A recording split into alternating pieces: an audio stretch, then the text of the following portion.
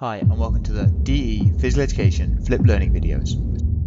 Year 7 Sports Science Components of Fitness. Everyone needs to have a level of fitness for everyday activities. Fitness can be split up into 12 different components. They are often referred to as components of skill-related fitness and components of health-related fitness. Health-related fitness. This involves cardiovascular fitness, muscular strength, muscular endurance, flexibility, and body composition.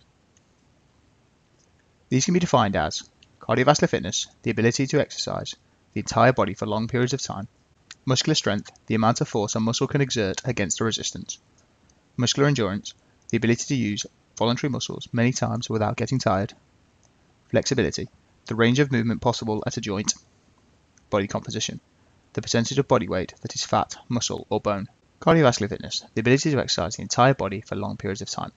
The sports that use this are basketball, football, hockey, netball, dodgeball, or other invasion games. You'd also find it in long-distance events such as swimming, marathons, and athletics. Any event that takes longer than 10 seconds will use cardiovascular fitness. Muscular strength, the amount of force a muscle can exert against a resistance. Sports that would use this are rugby, athletics such as throwing, jumping events, weightlifting, and the majority of sports will use muscular strength in some form. Muscular endurance, the ability to use voluntary muscles many times without getting tired. For example, long-distance events such as swimming, marathons, athletics, or triathlons. The majority of sports will use muscular endurance in some form. Flexibility, the range of movement possible at a joint.